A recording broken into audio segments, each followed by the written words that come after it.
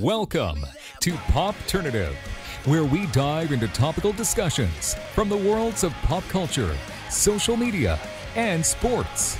Here is your host, Peter Remoliotis, aka PD Beats. PD Beats here from Popternative, speaking to Eugene Cordero about Little Demon, premiering on FX August 25th. Welcome to the show, man. Thank you so much for being here. Yeah, of course. No, it's great. It's great to be here. I mean, I guess I'm here in my own place, but you're also. But we're here together. We're here together. One of those things, I guess, the life of an actor, a storyteller. You know, you work on projects, you wrap them, and then some of them come out similar times of Easter Sunday and this. I mean, that's just how it is these days, right? You can't really plan much. Yeah. As far as hoping that things would be like slowly churning out. It depends on how long things take. Obviously, how long a movie takes to do, and then how long it takes to animate things and all that kind of stuff. Because it seems like everything is now just kind of jumping on top of each other, which is cool. Does the mindset change a little bit for Eugene Cordero with like voice acting and like the animated stuff versus the live action comedy stuff, or is it all storytelling for you? I mean, it's all ultimately storytelling. Yeah. I think what it comes down to is like the amount that you could, pull it back or bring it forward. If you're on camera, there's just a little bit more nuance that you can bring that will show on your face. Yeah. Where, when you do voice acting stuff, it's kind of like they can make the nuance, without you being there. Yeah. So it's just trying to deliver the right voice and get the timing of the joke still correct or how they want it to go. So, yeah. Absolutely. You look at kind of the plot and people that see kind of the first trailer that came out of Little Demon. I mean, Laura is the, Antichrist basically, and her dad is Satan and everything. What's going through your mind when this kind of opportunity comes to be, where you have an opportunity to voice something for FX, who there's a lot of amazing stuff with FX on Hulu and everything, and a really cool, funny concept animation-wise? Yeah, I mean, I love the idea of adult animation and playing in that realm because, you can do a lot more with it in a different way. I mean, obviously, this gets pretty gruesome and bloody and gross in some ways, which is fun that would cost a whole lot of money if you tried to do a live action. And also, I feel like you can get away with certain things animation-wise that you can get to craziness, but then you can also get to like touching and like heart of stuff pretty quick because it's just, I don't know what it is about cartoons or animation that like you buy it, you can buy it, an anvil falling on somebody's head. It hits differently. Okay. Someone said that once. Yeah. It hits differently. Is that one of your favorite things about it too? Like that it hits differently?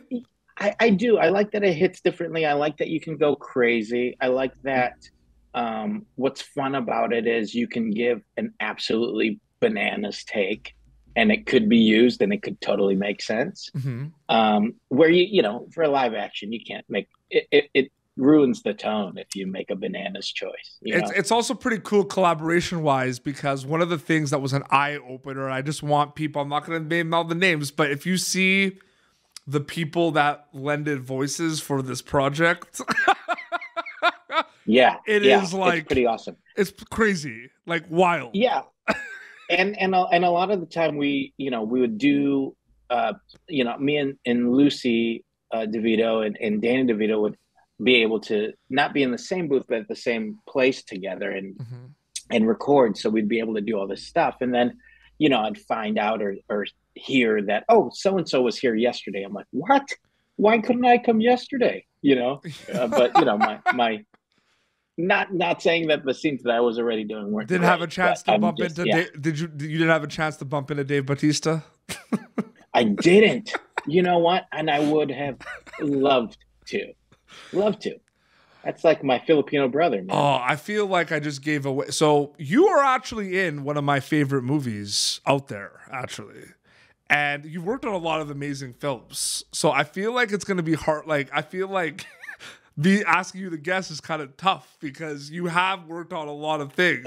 So I'm just going to tell you it, and I hope you're going to be happy about it. But Golden Arm is one of my favorite movies.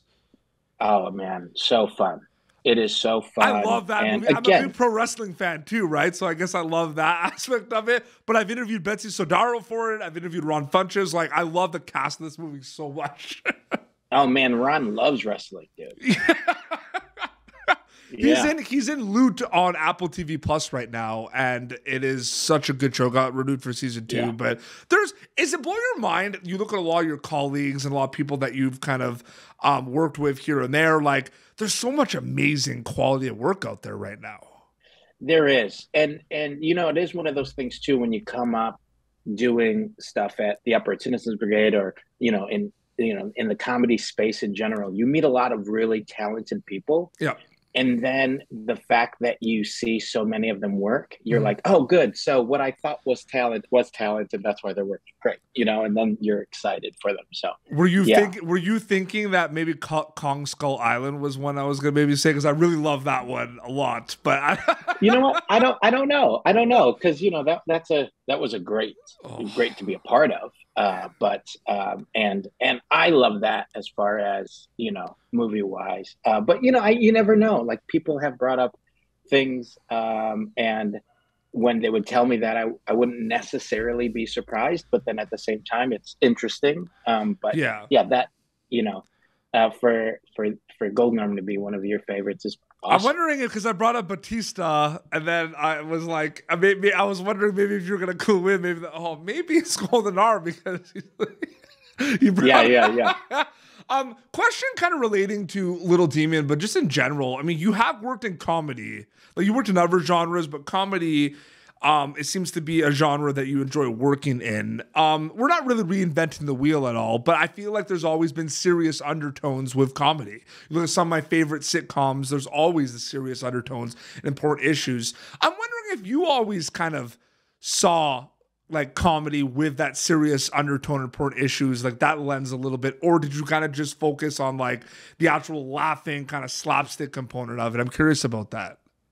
I think if you don't like own the realness of it, or the heart of the comedy, then it does feel almost too broad, where if you own, like, why would a human being say this, or why would a demon even say this, and you kind of own that aspect of it and give it humanity, it actually makes it funnier, because then there's not a wink to the audience going like, we all know this is crazy, instead it's like, what happens if this person did this in real life, or what happens if this thing did this in real life? And that's what I especially love. I mean, that's what I especially love in Little Demon.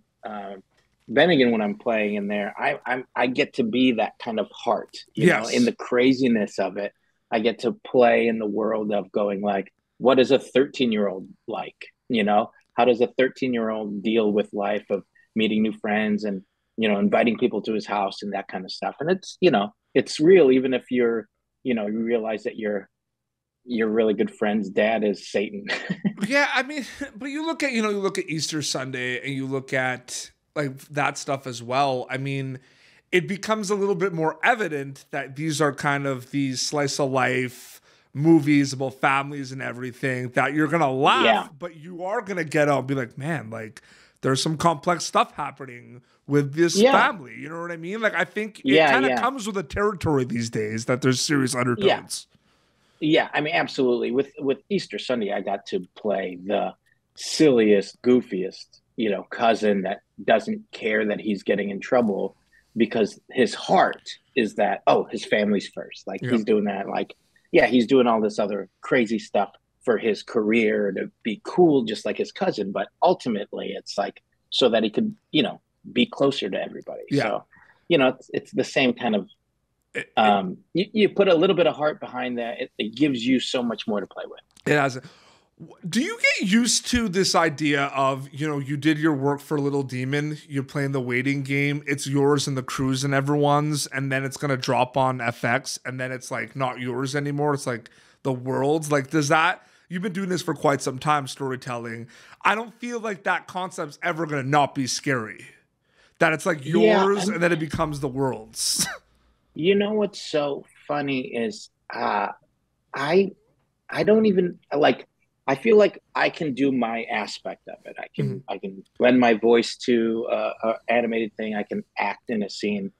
But as soon as they say cut, or if I've recorded something and they go like, good, let's move on.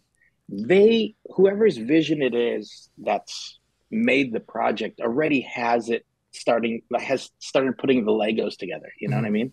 So at that point, it's already not mine, you know, because even if I do a couple of takes in a scene and they're like, let's do one more. I'm like, why? Do you have it? If you have it, I don't need to do another one. Like you're going to edit using the one you want to use. So like, I trust your judgment at this point, and it's going to be what it's going to be. So, you know.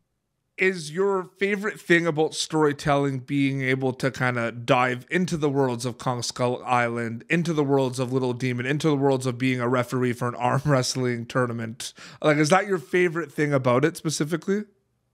It is. Yeah. I mean, I feel really lucky that I've had the opportunity to kind of have a broader career into playing different parts, from, you know, a guy holding a humongous gun to, you know, a guy holding hands of two women about to arm wrestle, you know, like that type of stuff. I feel like I have an opportunity that, I was nervous that I wasn't going to be able to have that, you know, when I was coming up and, you know, hitting the pavement and everything, that there weren't those doors open to me. And now I'm at a place, and I'm happy that, you know, people are taking those chances with me. So yeah, absolutely, I'm into it. No, it's amazing. Eugene, thank you so much for coming on Pop Turnitive. It was great chatting with you. Yeah, of course. So Little Demon on FX August 25th, and also Easter Sundays in theaters, so they can go watch that as well. Yeah, Easter Sundays in theaters. Little Demon on FX, and then the next day it'll be on Hulu. So yeah, absolutely. And you have social media, right? There's an Instagram account people can keep up to date with. Yeah. Is it just your name? Eugene Cordero, EUG Cordero. Okay, perfect. Awesome. Well, this has been Pop Turnitive, youtube.com/PopTurnitive for previous episodes. Until next time, this is Eugene Cordero, which you can catch his voice in Little Demon on FX August 25th at BD Beats, signing off. Thank you for tuning in to Pop Turnitive. Make sure to check out our past episodes of Pop Turnitive on YouTube. Be sure to like Pop Turnitive on Facebook and follow us on Twitter. This has been an Autograph Communications production.